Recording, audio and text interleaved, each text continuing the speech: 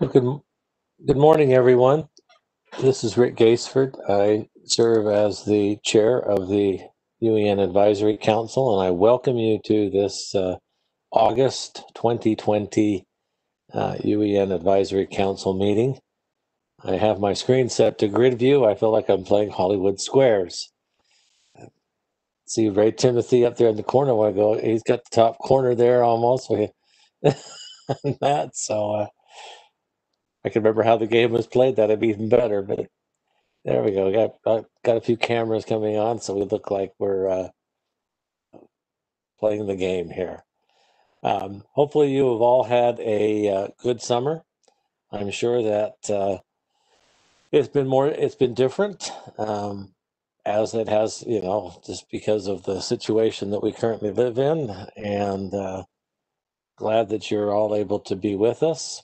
And I hope that you haven't been too busy with work. I know that this has probably been one of the more interesting summers that I have been through between schools.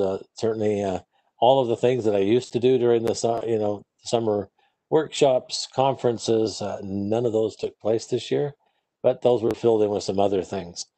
We have a pretty full agenda today, particularly in regards to, I think, one of the items where they'll be going over in some detail some of the things that have occurred.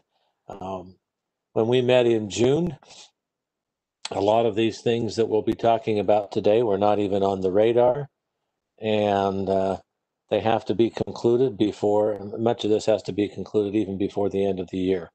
So your input today will be of value. And certainly, if you have questions, we would hope that you'll be able to get those answered in that.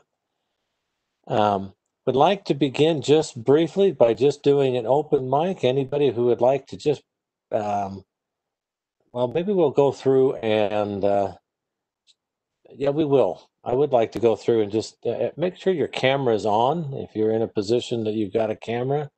But I would just like quickly to do introductions. And that will also help staff to be able to identify everyone here as well if they happen to be missing, as the screens are constantly changing just a little bit. I think I've already introduced myself. Shelley, I'm going to have you introduce yourself, and then I would like the UEN staff to introduce themselves, and then finally the advisory council members that are here. I'm Shelley Bellflower from Weber State University. I'm the co-chair of this committee along with Rick.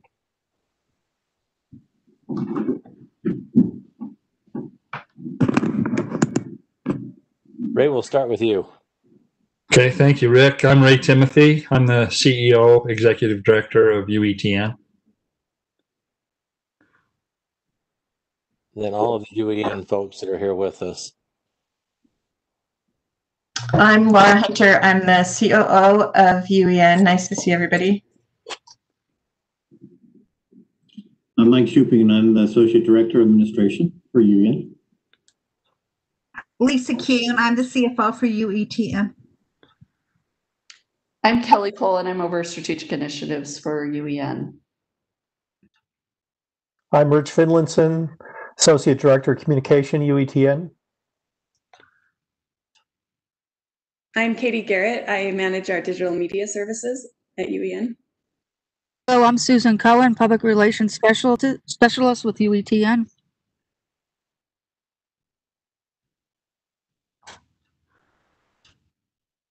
Good morning. I'm Barry Bryson, Associate Director of Network Planning and Technical Advocacy.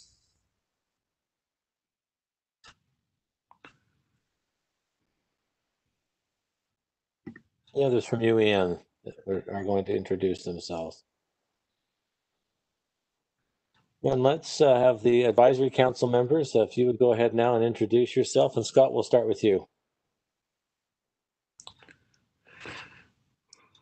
I'm Scott McCombs, Director of IT for Canyon School District. I represent IT directors.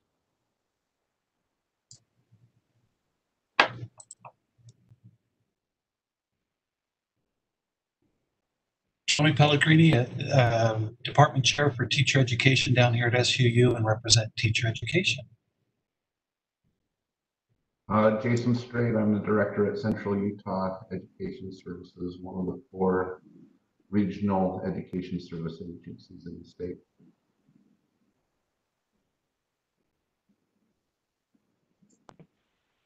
Clint Stevens, Southwest Educational Development Center. I represent the C4M, the statewide technology trainers. I apologize for being in the recliner. My home office had to be put back into a bedroom for a little while. So good to see everybody.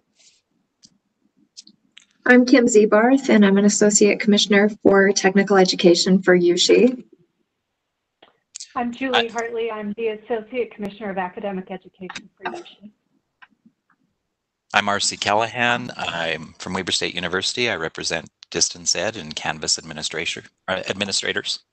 And I'm camping right now, trying to stay away from the COVID. Rub it in. We're all. I'm Brad Welch with Centricom. I represent Rural Telephone. Greg Shear from Davis Technical College, representing the technical colleges. Marie Erickson, Resources Program Manager from the State Library. Tim Benson, CTE Teachers. I'm in Iron County School District. I'm Leslie Baker from UVU, and I'm representing our Academic Library Consortium.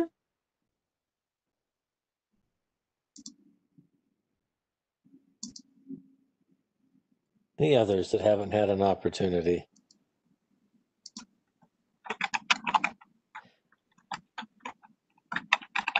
So just to bring up an open mic just for a little bit of fun, does anybody have anything of interest, fun announcement, good news that they would like to share with the group? Rick, it's Laura. There's 2 people that weren't able to introduce themselves. They may be having audio issues. So Diana Simmons is with BYU Broadcasting, representing public media, and Kyle Anderson is part of our staff. He's the program manager for KUEN. Okay, thank you. I had 3 grandchildren here in Cedar this year, and I just am not brave to hold all 3 at the same time. Congratulations, that's great. A new little grandchild born as well a few weeks ago, so.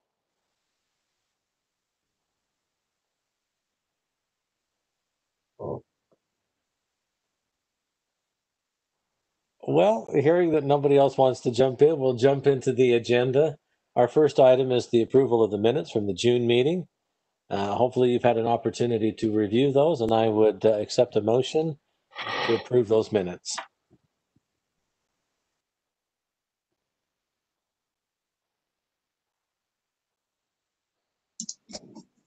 This is Kim, so moved. Thank you. Do I have a second to the approval of the minutes? This is Shelley. I'll second that motion. Thank you, Shelley. All in favor then of approving the minutes from the June meeting? You would just please say aye or thumbs up on the screen. Either way will work. Aye. Aye. Aye. I think that the minutes will say are approved. And we will now move into our first item, and probably our biggest item for the day is the CARES Act project. And I'm assuming, Ray, I'm turning this over to you or to Laura to give some background on how this came about and all the things that are going on. Yeah, let me go ahead and give a little bit of background and share with you what has happened with the CARES Act funding. It's one of those rare, once in a lifetime type of opportunities I think that we've had given to us. I received a call from the leadership from the Education Appropriations Committee, or Executive Appropriations Committee, sorry, and they wanted to meet with me. This was prior to the most recent special session. And so I went and met with them, and they said, you know, we have some funding that that we want to allocate to help education in particular be able to mitigate the coronavirus and the impact that it's had on our schools. And we want you to put together a plan on how you would take funding and what you would do with that funding. And they said, we want the plan to not be a K-12 plan. We don't want it to be a higher ed plan. We don't want it to be a telehealth plan. We want it to be a plan that meets the needs of all of your stakeholders, that would have immediate impact, but would also have long-lasting impact on particularly education in the state of Utah. And so I said, okay, how much are we talking? And they said, there is no limit on what we want you to envision. So we worked with many of you. We worked with representatives of all of our stakeholder groups. For K-12, we talked to school leaders. We talked to leaders of both charter schools and traditional schools. We spoke with members of the C Forum. We talked to USBE. We talked to professional developers for many of the school districts, the technology directors, the USET organization representatives, and then members of this advisory council and UTN advisory council. We worked with higher ed. We met with the CIOs in particular, and they in turn went out to their colleges and looked at their immediate needs, and then also representation from the UTTC, which is the higher ed version of C Forum, and got their input. And we put this plan in place, and I want to just share with you what that plan looks like. But you, Rick, are you seeing my screen? Not yet, but you are listed as the presenter. But it's not showing it. You just have to hit that arrow to share content down at the bottom. Okay. Just move your mouse to the bottom. You should see a little box with an arrow that says share content. Yeah, I clicked on it. Share content, and then my screen comes up. Okay, that's what I need to do. There we go. Yep, right there. Okay, so now are you seeing this? Yep. This is okay. So we looked at all things. You know, we were open-minded. We thought, what are the greatest needs for our stakeholders that we have control over? And we had obviously the timeline given to us that anything that we did had to be operational by the end of December. And so that's not enough time to go out and lay new fiber out in the far reaches of the state, you know, those kinds of projects. But we were able to focus on some very specific things that we knew would have great impact and long-lasting impact, but would also be attainable by the end of December. The first thing is, and if you look at the yellow area right there, you know, the first thing that we felt we need to make sure that we have is a good, solid statewide network. And I think you all agree that we are really the envy of most of the nation on our statewide network. We needed to make sure that you can worry about what you do best, and that's educating students, and that we can focus on making sure that you have adequate bandwidth, that you don't have to worry about that, but you focus on teaching students. And so that was the first area that we looked at, was the network infrastructure. And we put together all of the pricing and all of the projects that would need to take place. We involved a lot of the districts and charter schools in particular with upgrades to the Wi-Fi capabilities of the schools, and they put together their needs, and you know, we were able to turn that around. Barry Bryson's on the call here, did a nice job in helping work that through. Making sure that regional service centers have adequate bandwidth, that the backbone upgrades go from 10 to 40 gig up to 100 gig backbone, those kinds of things, so that we have a good solid network. The second thing then that we identified is we have to have the appropriate tools for our teachers to use.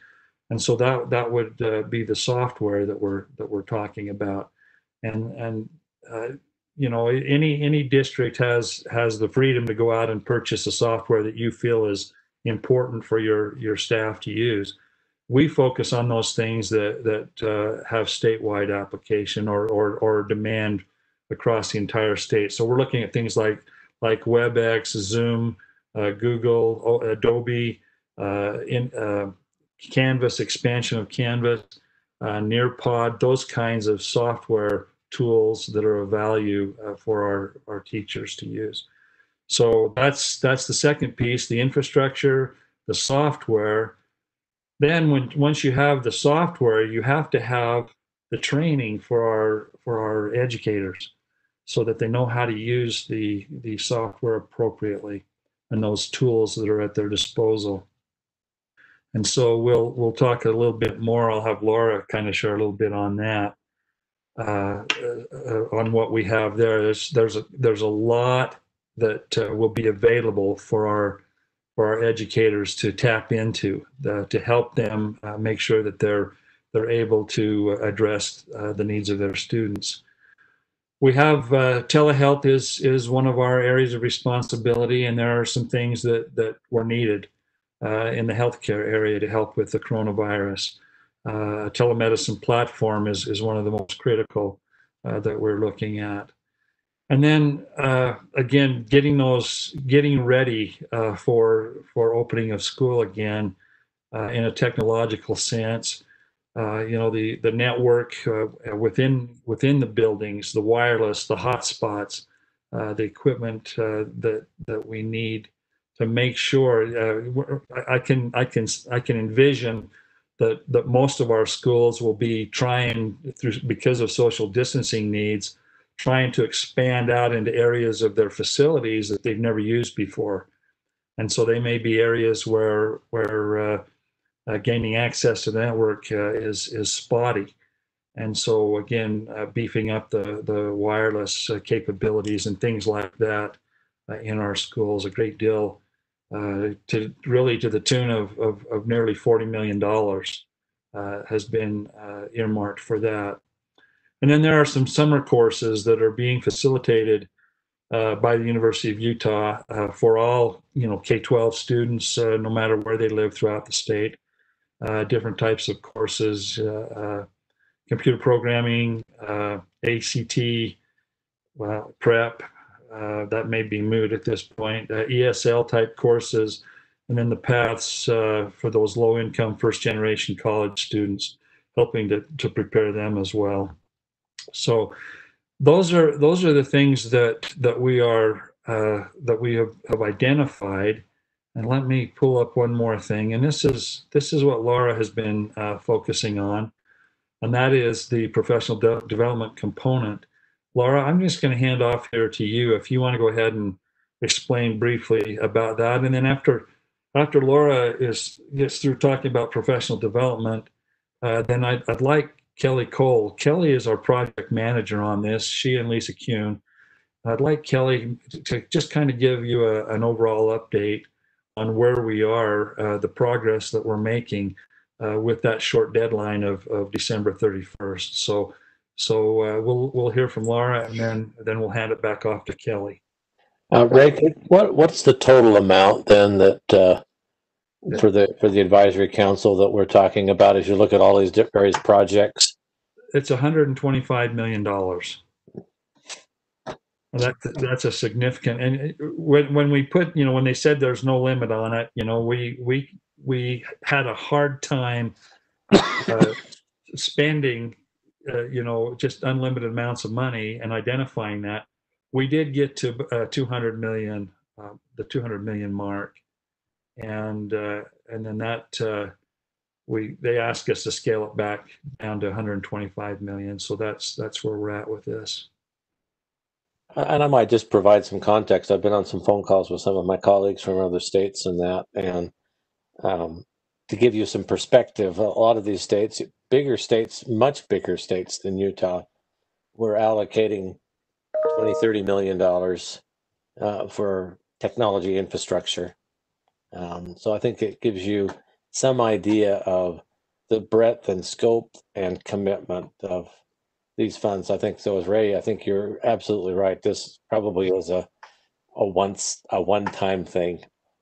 Well, I think it speaks highly of our legislators, to be honest. I know they get a lot of flack, they don't do enough for education, but I think their foresight to say, hey, we need a plan that addresses all areas of education and telehealth here in our state, and the commitment that they made to carve out that big of a chunk of the funding is commendable. They recognize the value of addressing this in a statewide manner as we have, but yet we've also broken it down to the local level to give you the ability to provide feedback. And Kelly can maybe talk a little bit about some of the things that are happening throughout the state, more at the local level. Okay. Thank you. All right, Laura, do you want to talk about the professional development piece? Sure. Well, as you can see from Ray's screen, it's called Reimagine Teaching, since that's pretty much what's happening. And first of all, it's really nice that the appropriators, when they were making this plan with Ray and everybody, that they recognize the importance of professional development to assist faculty and teachers to prepare for things and adapt their instruction. So that's really good news. This is kind of a one-stop shop collaboration with all of your institutions that are already offering professional development, and then some others that we've been able to fund through the project. So when this website launches on August 10th, there will be a directory of workshops and webinars and courses that are available from your institutions or from groups that we've contracted with. So some other groups like ISTE, Leading Edge Learning, we're going to have all of that kind of in a one-stop shop directory. So educators can find courses and opportunities that are available. They pre-register on the site, so there will be a link to say if they're planning to participate. And then the educators that complete at least 4 hours, we recognize that they're doing that on their own time and they're going above and beyond what's required. So for a minimum of 4 hours, if they go back on the site and document what they've accomplished, they have to show evidence like a certificate of completion and that kind of thing, then we will reimburse them with a $200 Amazon gift card. So that program is for any courses that are June 1st to December 1st. And it's limited to the first 25,000 educators. So we're hoping that you all as advisory council members can help get the word out about this opportunity.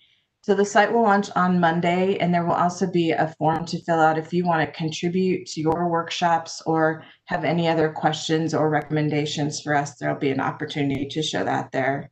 The other thing I was just going to mention is a lot of the workshops will also focus on software that we license at a state that kind of runs through us.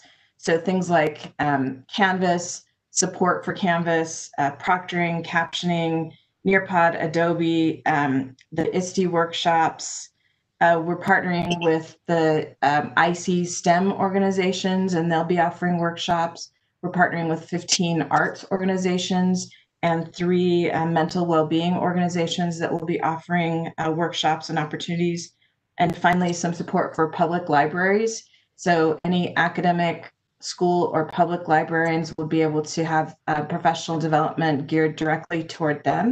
And we've partnered with Marie, who's representing the public libraries, and her colleagues at public libraries for that part of it. I had a quick question on that one. So I think you're addressing it a little bit, but at the different institutions, we have our instances of Canvas set up in different ways. So we may have implemented different pieces of statewide consortium software. We may have said no to some of those pieces. Will there be some information ahead of time on, for example, video conferencing best practices? I have a feeling that's going to be very different depending on the institution you're going to be at. Will there be a list of the products that they're going to be discussing and how to implement those into it before they attend the course? I just am a little worried that my faculty members will come back and say, hey, this is being used at USU. I want to implement this for fall, and I don't have that feature turned on for a particular reason. Yeah, RC, thanks for the question. So we'll be linking to the faculty support page that's at each of your institutions, and it's open on the website, so I can't prevent a faculty member from finding what somebody else is offering, but we'll be helping to amplify the work that you're doing, and especially if some of the institutions are opening it up to K-12 teachers in their area or for other people across the state. So we'll just be linking to whatever you're putting on your website. Perfect. Thank you. And I'll just add, because you had asked about software. So this is one of the instructional projects that my group is running. There are also some projects around statewide software. And I know that you have emailed me specifically asking about Canvas and some of those things. So those are separate projects in addition to this professional learning project. Okay, thank you. Any other questions on professional development? Okay, thank you, Laura. Let me just mention that there was one area that I didn't mention, and that's this area of the plan, providing assistance for low-income students. There's this one piece is just for higher ed right here, but we found that about 5% of higher ed students do not have laptops or devices. And so part of the funding is going to help purchase those. And then the higher ed institutions will be able to check those out to those students who don't have those devices. And then we recognize there are many families that don't have internet connectivity in the home. And so we're working with the USBE. We've earmarked some of the funding, and USBE will be managing that portion of the program in providing funding for families to have internet connectivity right into the home. So let me hand off now to Kelly. I can not share the screen anymore. Kelly, if you've got something, or I can leave this. Yeah, just unshare the screen, and then I'll just talk if you want to unscrew your sheet and share your screen. Stop sharing. Okay. Okay. You can hear me okay? Yes. Okay. Well, thank you for handing the mic off. So I am over strategic initiatives for UETN. And right now, this is the major strategic initiative that's happening within our organization, like Ray said, and he gave a great introduction into how we got to where we are. Just a few high-level comments from me. You know, the CARES Act funding, there were basically three elements that we needed to consider when we were deciding what things we would propose and what things we would fund. So we wanted them to be things that obviously respond to the COVID-19 pandemic. We need to be very careful that it wasn't things that were already part of base budgets, and making sure that these are additional services that are responding to the pandemic. And then we also have a very real challenge of having these projects finished by December. And so being able to thoughtfully spend that amount of money in a quick amount of time has been a challenge, but also a great opportunity. And so Lisa Kuhn, who's our CFO, she's been working very closely with me to kind of make sure that we have a really good internal process, to make sure that we're audit ready, to make sure that we have, you know, invoices and receipts and everything ready to go. I think because this funding had very general criteria, we do anticipate that at some point it will be audited, and so we're being very careful and thoughtful about being able to think through our decisions and be able to respond well with what we've done with the money.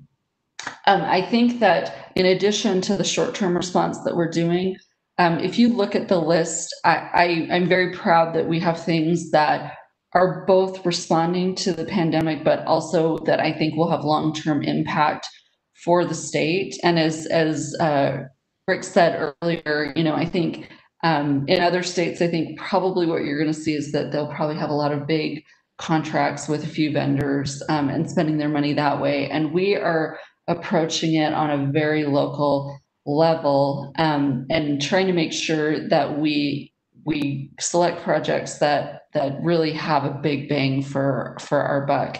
And just to give you kind of an idea of what my daily life is like right now. So we're actually managing, as of yesterday, over 100 different projects. And so, like Ray said, higher ed, K-12, we're also working with all of the tech colleges in Utah. And the projects, I mean, he gave a great overview, so I just want to talk about a few of them. But like the tech colleges are doing some really great things with, a few of them are doing some virtual labs and clinicals, healthcare simulations, things that they really could not do because of the pandemic.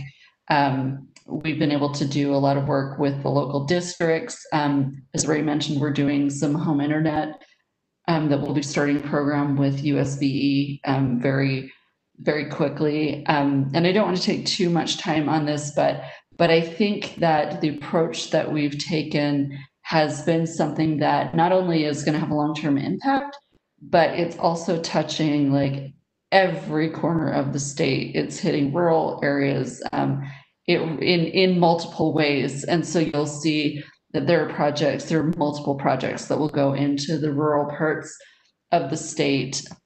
And also, I just wanted to comment, Laura gave a really great overview of the professional development initiative that we're doing. And, that program started out as an idea of having kind of a day-long training for teachers, and it has evolved into something very robust and pretty complicated, actually. And so we've been doing a lot of work with that program to try and figure out the best way to administer it so that it really does meet the needs of teachers. It's going to be a lot more custom than just bringing everybody into, just having one day that's the same for everybody. The teachers will really be able to pick and choose what is going to help them. And their technology, the gaps in their understanding of technology are so different.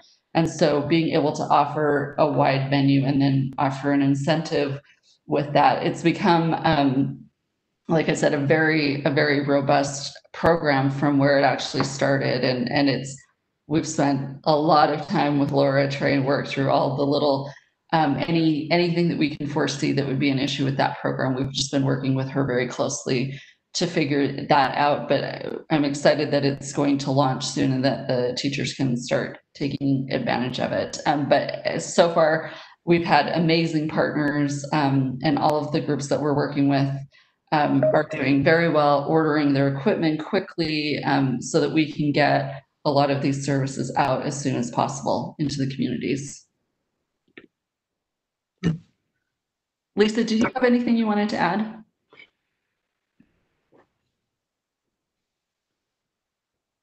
No, I'm sorry, I was mine.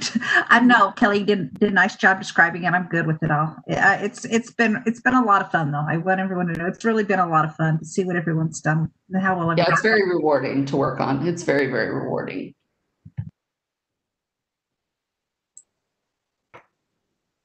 So Rick, we'll turn it back to you to field questions or whatever. We're here to answer.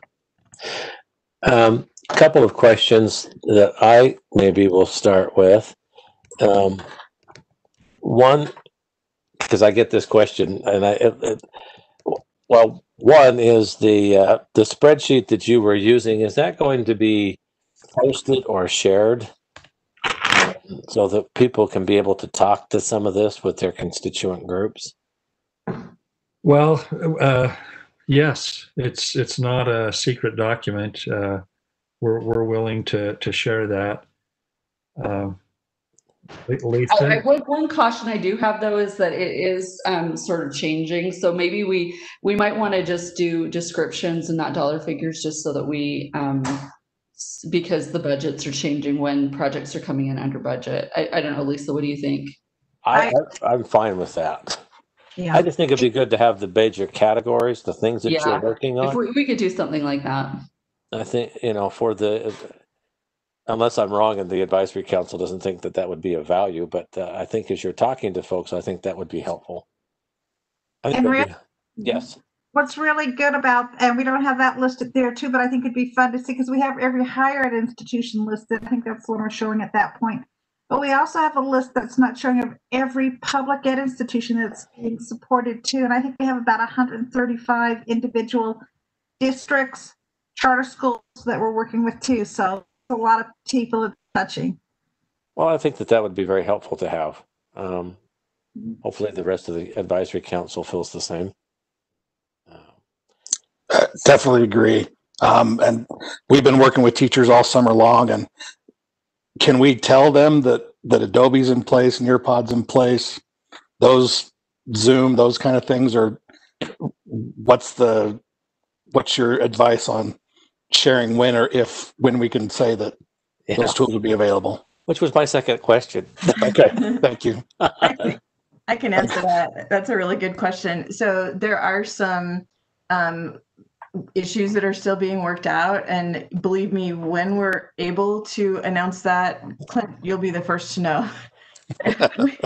We will send that message out to the constituent email list. So if it's higher ed or public ed, we'll send the message out to you. So thank you for being sensitive to that. There's still some moving parts that we're working through. And I was just going to mention, maybe rather than, I guess this is a question for all of you to give us advice, if it would be more helpful to have a summary document, or we've talked about having a very high level website that could show the projects, and we could also put a Utah map and where they're located geographically, and maybe an icon if they're higher ed or public ed or telehealth or libraries, if that would be easier for you when you talk to your constituents, or if you'd rather have a handout that's overview.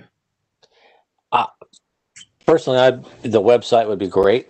In fact, particularly with the map, I think that does a lot for what we can do both internally with people that we talk with, but I think it's also a great external type of tool that to really be able to show the depth and breadth of the impact.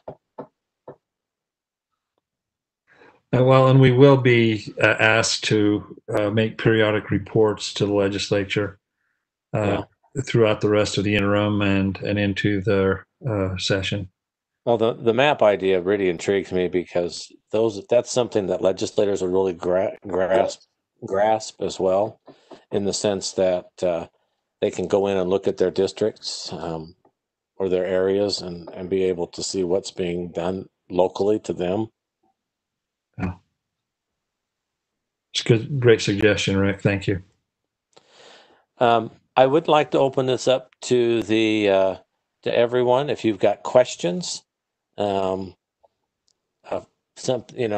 you want some clarification on some things, this is a really important project.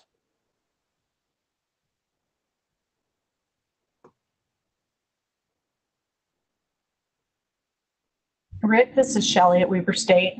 Yes. We have definitely benefited from this, from the CARES money at Weber State, and we're seeing a lot of positives come from it. Our biggest, the biggest scare is in 4 years or so, when all these things we've implemented, being able to pay to either keep them or having to let them go. Those are going to be some big questions for us, and I think that's where our biggest concern is. But we're certainly excited about all of the things we've been able to implement. Ray, maybe, or Kelly or Laura, any of you, obviously there's going to be, this is a one-time, this is one-time money, and there's going to be a lot of equipment that's going to be purchased. Has there been some talk with legislators or other policymakers about that cliff that we've, somewhat, could be putting out there in a few years when things start to age out? Yeah, there has been some of that conversation. One of the concerns they had was when we negotiate for software licensing or equipment with maintenance agreements. Our normal practice is to negotiate for long-term contracts, usually 5 years. And they were really concerned about committing funding that far into the future. But, because this is a one-time appropriation. And so that's something that we do have to be aware of, that, like Shelley said, we need to recognize that in 5 years, I don't know that we're going to be able to expect the legislature to come up with 125 million to renew everything that we've been doing. So that's something we need to be planning on and finding ways to prepare for that time when the money is no longer there. Okay. Other questions, comments, clarifications that are needed?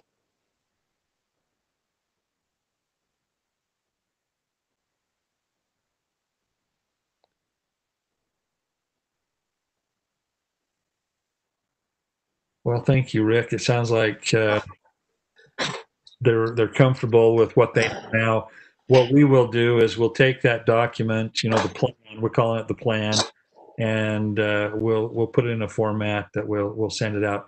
As Kelly said, some of the cost projections that we estimated they're coming back, and we're seeing perhaps them coming in a little bit lower than what we anticipated. So we're taking those funds and we're redirecting it to those projects that were next highest on the priority list that we were unable to fund. And so that's kind of the way we're working that through. So, I don't know that we necessarily need to show the cost amount, but at least what the projects are, descriptions, and what we're focusing on.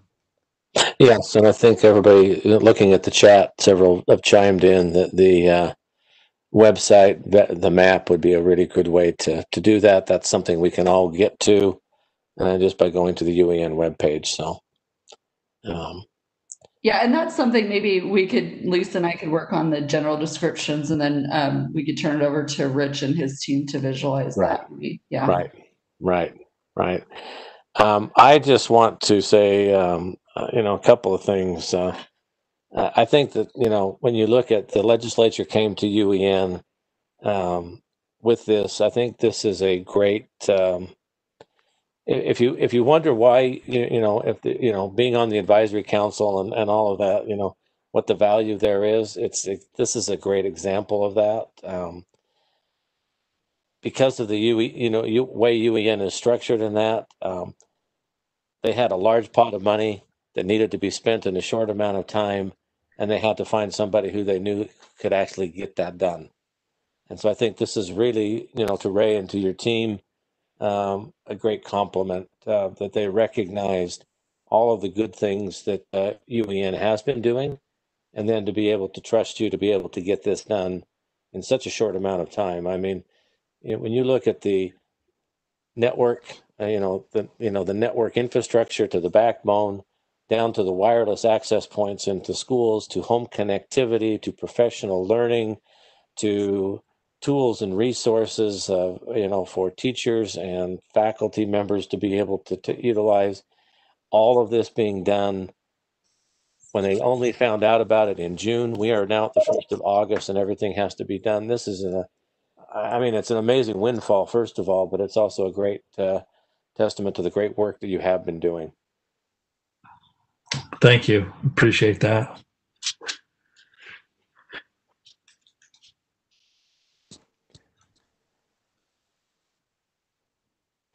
Okay, moving on to our next item is the broadcast schedule. I guess I'll be turning this over to you, Lara. I hope you had a chance to look at some of the documents that Lara was able to that were shared on the agenda and that prior to this. Hopefully this will be a good discussion.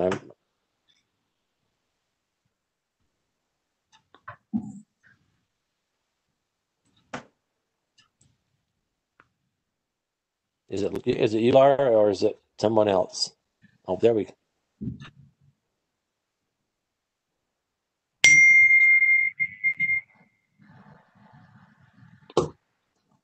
Are you on mute, Laura? We can't hear you.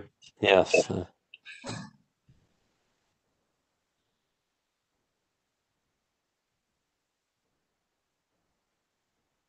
still not hearing her. Looks like she dropped off. Oh. There she is. Laura, you're on mute. Okay, thanks everybody. So this is a block grid for fall semester, and Kyle Anderson, who's our program manager, he's in this meeting and can answer questions about this. So this is just to give you an update of where we are, and also as our advisors that represent our different constituent groups to give us some feedback if this is meeting the needs that you're hearing from the community. So the way that the program blocks work, it starts at midnight, and then you'll see the daytime starts with this block at 7 a.m. The color coding is the type of programming. So if it's a how-to program, a fitness program, a K-12 program, and so on. And so this is just to give you kind of the bird's eye view of what we're planning between now and the end of the semester. Kyle schedules about 2 months ahead of time, so he's already in the fall working on the schedule.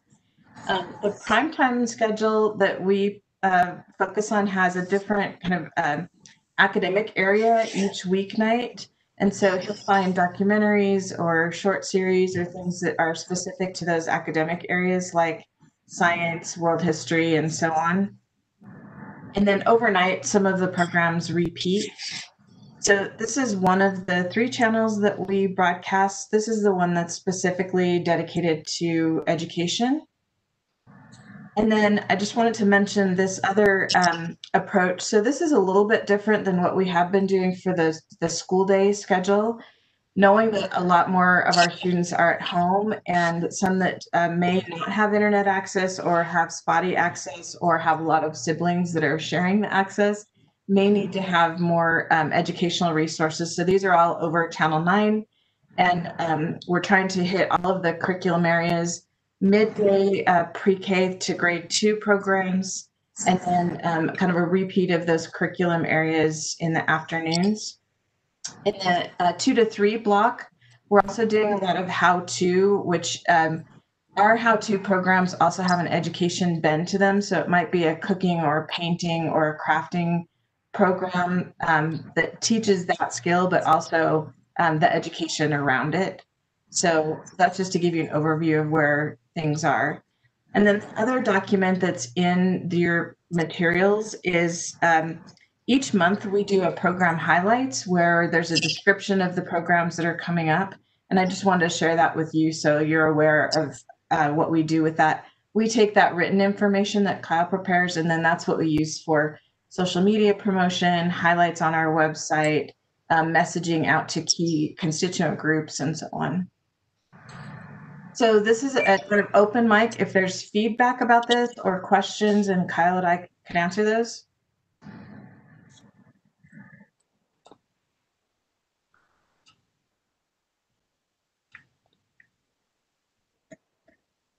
Oh, Laura, this is Rick. I happened to take some time and just look through that highlights for, I think, for just September. There was a really interesting programming that's coming up. I'm hoping I'll take advantage of some of it and that, and that. But it was really quite interesting. The depth and breadth. I think also, and then second, I wanted just to mention, as you look at that K-12, sort of that learning block during the day and that how important that was. I know then talking with some colleagues around the country, that one of the questions that came up was how they could maybe use public access channels, and that all I could say was, well, we already had all of these things going. In fact, it was right during the first week or so of the school closure.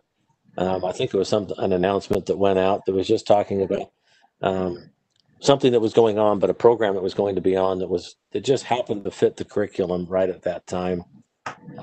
We already had those resources and were able to start taking advantage of those, which really helped our transition. So I think that I really like what I'm seeing, and I really like a lot of this new programming.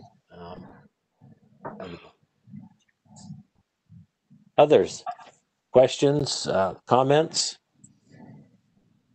Kyle, I'm not sure if there's anything else you wanted to add. Not really. I'm just happy to answer any questions on it. This daytime is the first change we've made in a few years, but I think it really responds to current events. We'll continue tweaking as we go along. I'm glad to see the joy of painting still there. That's when we get a lot of feedback on. We need more Bob Ross these days.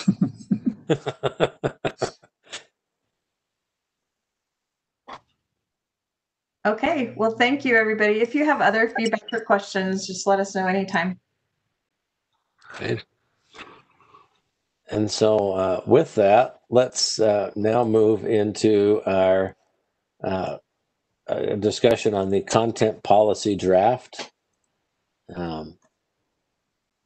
document. And Laura, is this you that will be leading this? It is. Give me just a second to pull that up. Okay.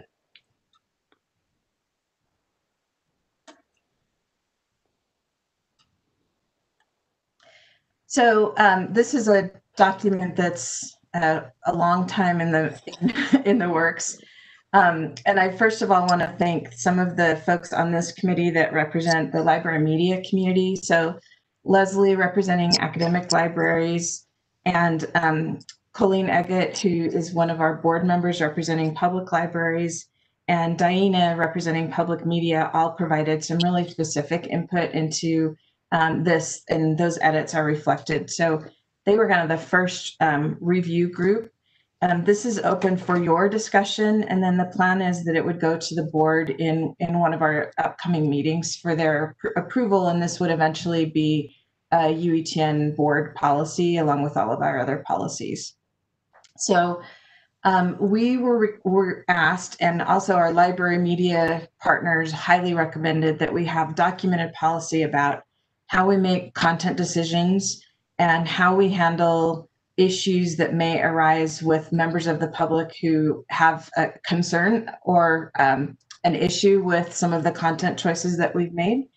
And so there's a lot of guidance on this issue from the American Library Association and also from several public media organizations. So this language is lifted heavily from public media and public library circles.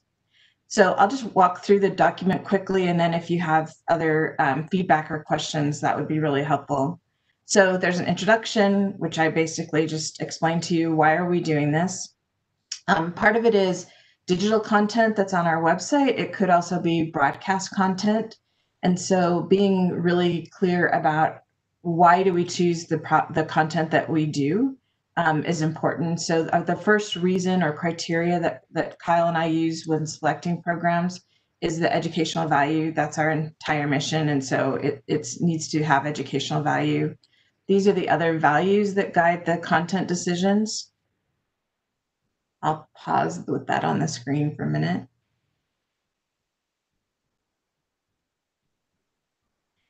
And then the last one is there's some practical considerations like the budget, things that come up, the current events, technical requirements, and so on.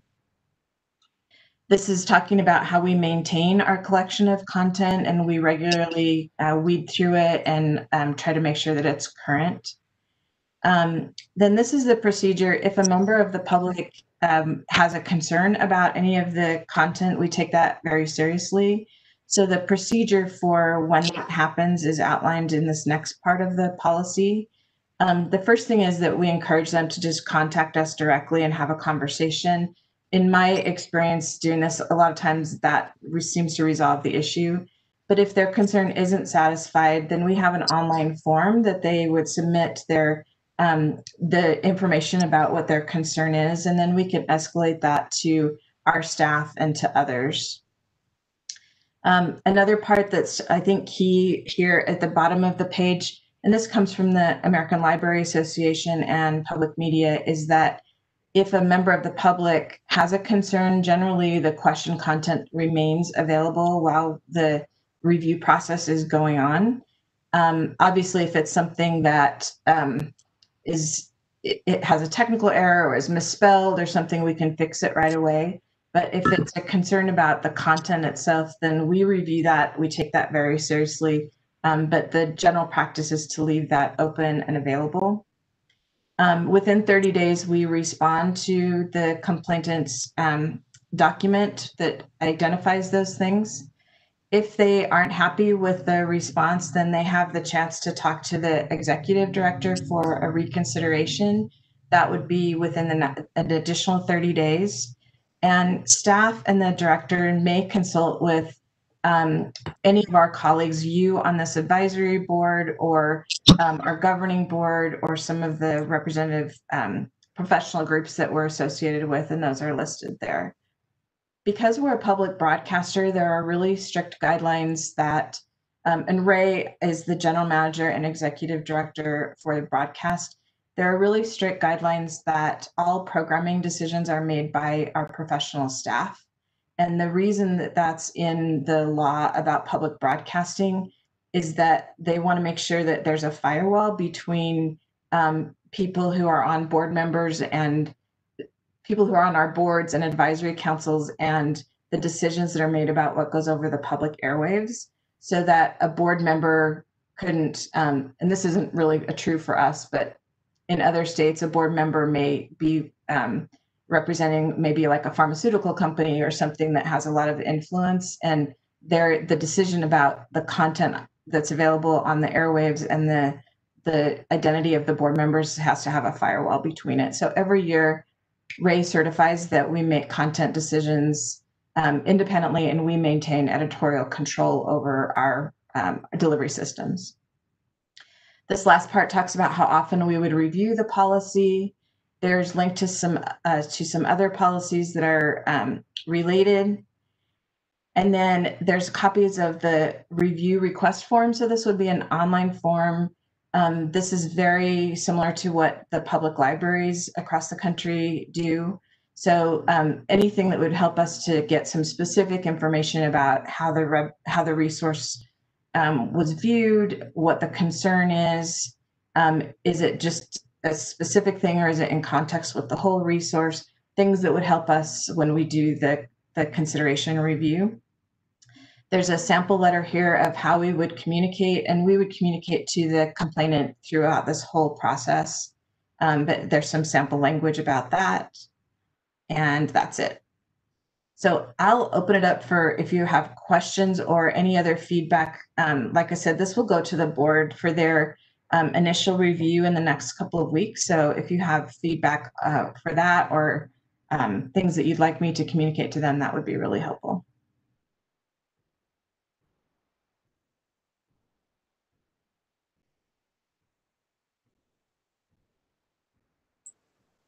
Just quick question. This is mostly for broadcast, correct? It's not, because the thing that comes to mind is the whole thing that came up about the EBSCO.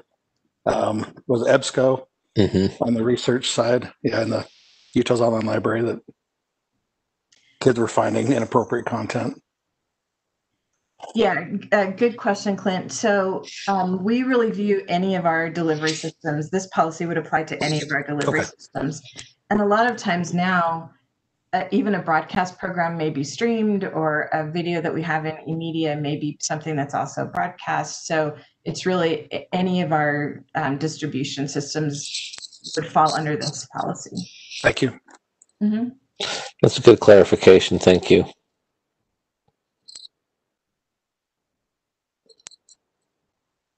How often have you had people question an item? That's, we know about EBSCO, obviously. Right. I'm in my 21st year and at UEN, and I can think of maybe a handful. There were some that were very obviously needed to be changed right away. So for example, we had a lesson plan in our database that talked about killing a goldfish for first graders. That was, I don't know how that got in our database, and that was a very quick and easy decision. And then there are some other examples that, we would be very careful with considering and getting information. Okay. Other questions, comments? Not that we take votes on anything, but if you feel that this is ready for the board to view, I would really appreciate you chiming in.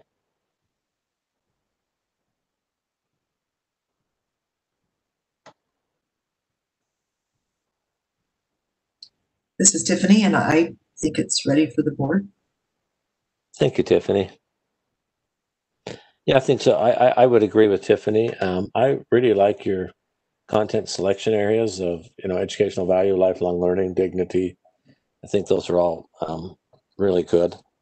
I feel like it's very inclusive, and I have to say that I didn't really think about programming decisions in a way that drives me to think about them being this inclusive. So I appreciate that.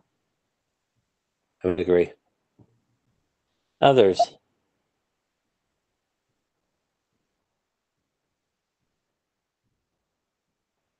Well, then I think that wraps this part up. Laura, I think this looks good. And I think from the committee, from this council, we can say that we'd support it going forward to the board. So. Thank you. And I'll mention that in our report that, that we did take some time to go through that and review it. Which then brings us to, got to get back to my agenda here, looking at multiple screens here, UEN PDTV. And is this Laura, you, or is this Katie? It's Katie. That one's me. Hi, everyone. Hi, Katie. How are you doing?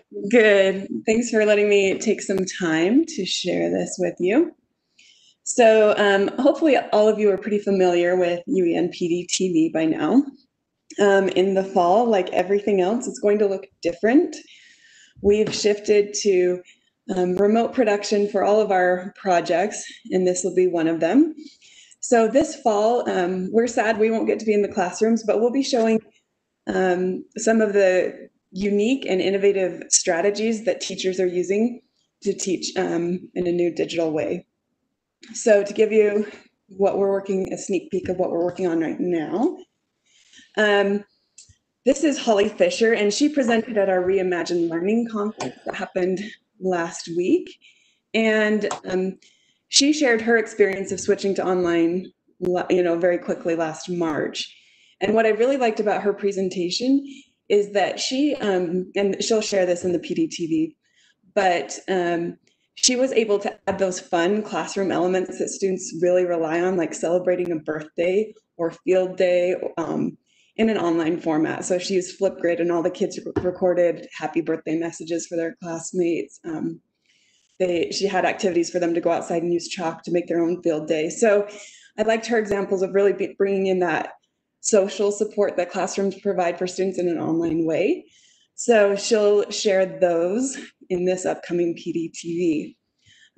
But what I'd love your advice on is some topics that we can show. And I'm sure you know of these great teachers and things that are happening in your districts and institutions. So some of the topics that we've been discussing are obviously these digital teaching strategies, support for social and emotional learning.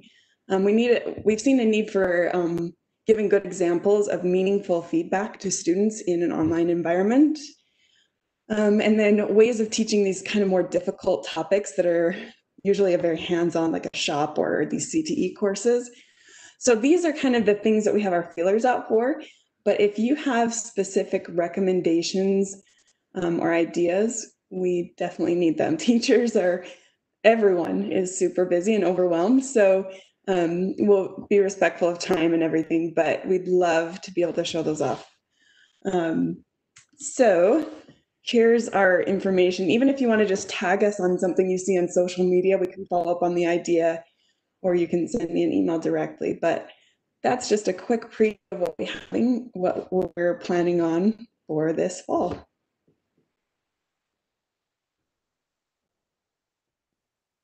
Hey, Katie, it's Laura. So if our advisory council members want to recommend somebody, do you know about what the time commitment would be for the faculty member or teacher to participate?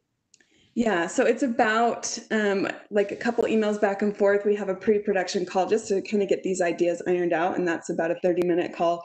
And then we schedule about an hour for the actual interview. It's kind of fun where we sit down and get everyone's camera arranged and directing from a distance, but it's no travel time or anything like that. So we'd really like to make sure that we get to cover all the areas of the state, because that's one of the things that producing remotely allows us to do, is to not have that travel barrier anymore. Are you using their equipment, or is this some of the CARES Act funding? I thought I saw some of this, that you're going to be actually purchasing equipment or kits that will be able to be. Yeah, we do. We kind of, it'll depend. We do have some kits going out, but that's mainly to produce like the professional learning content. We'll be having so many of these interviews, we won't be able to send kits out to every TV participant or interviewee. Okay. Katie? Mm-hmm. Question about like the CTE content you're looking for. Yeah. So are you looking for something like remote projects, like hands-on projects kids could do in their garage with their parents, tools for remote? Because that takes in some funky liabilities some schools might not want to grasp. Thanks for pointing that out. What we're trying to show is how they're able to shift to doing these topics in a remote way. So obviously we won't want to suggest those kind of things, but how they are accounting for those potential safety situations or something like that, or how they're maybe doing more instructional video. I'm not sure of how they're doing it. I'd love to learn, but yeah, they're having some real big struggles, especially with like woods and metals classes. It's like the tools are a nightmare to just try to figure out who has what. Yeah, so like I said, that one might not be the perfect one, but like just showing about how we're able to adapt and what things they haven't been able to do and where those limits are, and being safe about it, I think would be helpful for other teachers to see how they're doing it. Katie, we go back a slide and show those topics you're looking for. Yeah. And these are like the topics that we've brainstormed so far. So if you have other areas where you're seeing a gap, I'd like to know that too. So we'll keep an eye out. My phone, so that's really little. Yeah, Katie, this is Tiffany Hall, and I actually just came from a meeting where that was one of the things, the teaching of hands-on topics, and that's CTE, theater, dance, all of the fine arts, ceramics and all of those things are currently in that. How do I teach this hands-on class? And what we're kind of looking, of course, Salt Lake, we're orange and we're remote, so hi, we're the unicorn in the district, but maybe it'll change. But we're thinking about how can we prep kids online and then have them come in small groups and do the hands-on pieces. And so that's one of the things that we're doing with that hands-on topic piece. So I'll keep you apprised. I've actually tasked Alex Rowe, who some of you may know, he's a digital learning person in my district, just to support CTE for the first 6 months of the year and see if we can get them able to do some of that hands-on stuff really well. The social and emotional learning piece, we just trained 300 teachers in Kagan instructional strategies over Zoom as a way of building teams and classes remotely. And so we'd be glad to connect you to some of our school teams that are doing that. Great, thank you. Going back to that CTE topic, I'd love to maybe even host a panel, since it seems like something everyone's still trying to figure out, where we just talk about it. And what are these questions? What are the concerns? That might be helpful as well. Yeah. And another concern that I know from the spring with CTE was, when all of a sudden you go live, there isn't a lot of material available for them. Like there is, if my English teachers could grab something out of Commons and make it go for a day of it, well, they kind of got their feet under them, but the resources online for them to do those kinds of things are really limited. So if we had a panel, we could start figuring out maybe statewide who's building what online. That would be fabulous. Yeah, CTE teachers, we really have nothing. Like the technology engineering, the skilled and technical. The business guys and girls are pretty good. the engineering, the woods, the metals, it's really spotty. Okay, I'm glad that we've hit a topic that'll be relevant, and it's not an easy one to figure out, but I think that's kind of what we want to do, is provide that platform to help explain these At things. the U, Stacy Firth is a great asset to tap into. Okay. And I'm trying to think. I'll find some others and let you know if I can think of. This is Kim, and the technical colleges are operating in kind of interesting capacities right now with competency-based learning, and I think that we have faculty who might be able to contribute to that conversation. That would be great. I will follow up with you, because I think that's maybe something where we can, bring down to K-12 of passing on what those tech colleges are figuring out. That'd be a great partnership. Yeah.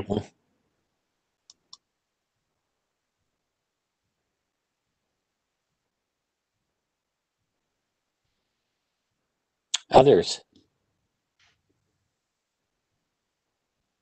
So this is Shelley at Weber State. Katie, I appreciate your presentation. One of the things that I think of that Weber does well is we're doing a lot of virtual stuff, like for the geoscience area, we're virtualizing 3D dimensional rocks, like for view and that kind of stuff. And I feel like, unfortunately, in this time, all those virtual tours that we kind of did in order to promote VR and AR might not be as well utilized here, because they'd still have to be filmed. But if they were already made, some of the virtual headsets and all that, all the data and material that they had helped with that. But knowing what you needed for a specific class and still having to film that would take time. But I do think there's probably some stuff like what we're doing that could benefit some of those schools. I just don't know. It would be nice to kind of know what their curriculum is, to be able to pinpoint what it is we could make available or what would work for them. Okay. Not very well said, but those are kind of my jumbled thoughts. Mm-hmm. Yeah. I look at our previous episodes about VR and I see the kids sharing headsets and I'm like, no, I can't. It's a whole new world. But it's the content on those headsets. I mean, like if there was a way you could project the content and it already being captured, it would work, just not through the headset, right? Yeah.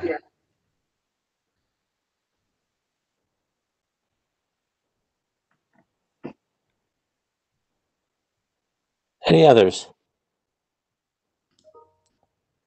Well, what I like, Katie, is that you've hit K-12 public, K-12, the tech colleges, and higher ed. And I think that that's important, that we have, this could be a resource for everyone. So, and that. If there's no other comments or suggestions for Katie, then we'll move into our last agenda item, which is our roundtable meeting, which is just an opportunity for you to provide any comments, updates, recommendations. This is your time to have with the UEN leadership here that we have here with anything that you would like to bring up. So I'll open it up to all of you.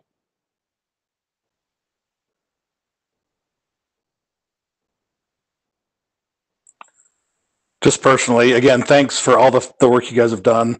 It's Clint here on the CARES funding and all the different pieces and everything. And I know it's maybe hard to speak to this, but is there any ideas on timetables or anything for when all the remote production stuff and all those, like, basically selfishly for me, when are we going to get to do all the work with all the, figure out the different lessons and the different kind of things we're going to be producing for you guys? Yeah, Clint, it's Laura. Good question. So the projects that you asked about, you'll know more a week from today. So within the coming week, we've just ordered the equipment for the remote production kits. And just so you all know, each of the regional service centers will have a remote production kit that they can use for producing tutorials and other instructional materials. So we've just ordered them, and you should be getting them hopefully within the week. Yeah. Okay. Good to know. Thanks, Laura. I'd just like to thank UEN. I just ask Katie if it was her class, and she won't take credit for it, but that blended learning class that went out, I think the 200 people in the soft opening were all from my district. It's exceptional. Thank you for that. So it just, I've been looking for something all summer that would fill that gap. And it is so well done. So thank you for supporting teachers with that course. Is that the Reimagine Learning course? Mm-hmm. Yeah, I reviewed the content for that. They put together a Canvas course for educators on basically, I think there's 7 areas, if I remember right. I'm still working through the second, so I don't know how long I haven't got that. I just looked at the overview. You're better than I am. You're better than I am, Tiffany. I just looked at the overview. No. About as far as I get, mile wide and an inch deep. It is really helping our teachers begin to wrap their minds around, okay, there really is some change in instruction and we can do it. I mean, the examples are clear. It's just beautiful. I don't know how you pulled that off that fast, but kudos. Yeah, I thought it was spot on as well. So I appreciate you bringing that up. Thank you, Tom, for your comment in the chat. If you have the chat open, you can see Tom Cheatham's comment. Just to how they've been. I think it's one of the testaments of this CARES Act funding is that it's impacting all of the constituents of UEN, and that's hard to do. So thank you. Others? Questions, comments? I'm not other, but I have one more. I also just want to say Laura, Charisse, Carol, and the whole IVC group have really, I'm just so thankful they haven't killed us all in our sleep. They have been very patient with all of the territory that comes with going in and setting up those classrooms in multiple schools, and the installers, everything has just been amazing.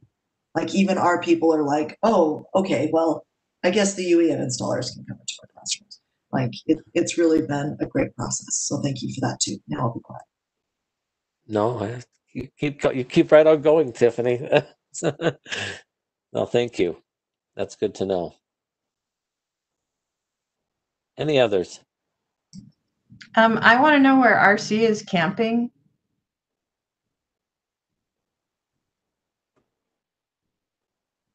He's probably in his kitchen.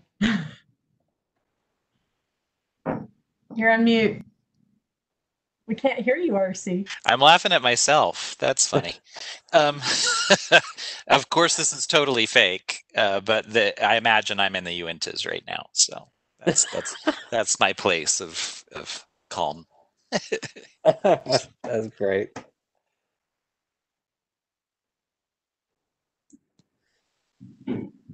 Any others?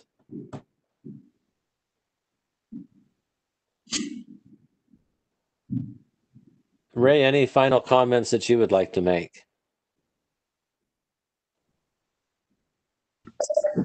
Yes, I just want all of you to know how much we appreciate you. Your input is extremely valuable. I know that you've been involved in helping generate ideas and suggestions and direction for us. So thank you for the time that you give to us to help make us a better organization. We wouldn't be where we are without you. So thank you. Thank you, Ray, and I thank you and Laura and all the other team up at UEN for listening, first of all, and for providing this opportunity. I think it's a testament to the strength of the organization that you do reach out and do value the input from your constituent groups that you work with, and so thank you. And thank you to all of you who are members of the Advisory Council. I appreciate you taking time out of your busy schedules, particularly right during this time of trying to set schools up for start that will be happening in the, I think some will be starting as early as next week, and then moving, adding on each and every week thereafter. thank you for your time and being able to be here to provide input. You've given some substantive input today that will help us as we move forward in these coming weeks and months. Hopefully, we'll have a successful opening, and that we will be able to remain open. I think that's probably one of the big question marks out there. But no matter what happens, we are better. We thought we were doing pretty good in March, but I think even now we're even better prepared and got more in place. And I think that that's really, testament to all the work that you've been doing. Is to, no matter what happens, we'll be in a better position than ever before. Our next meeting, I believe, is going to be guess I better look at it just to be sure. October 9th. And I need to quickly look at that. I can't remember if that is that on a Friday, or is that one of the ones that we moved to that is on a Friday. October 9th is when we're scheduled for our next meeting. So if you'd have that on your calendars. If there's any changes to that, we'll give you much advance notice on that. Okay. All right. Thank you all. You've earned your extra 36 minutes back to your life. I'm sure you'll be able to fill it up with something else. So thanks all. Have a great day. All right. Thanks, everybody. Appreciate you.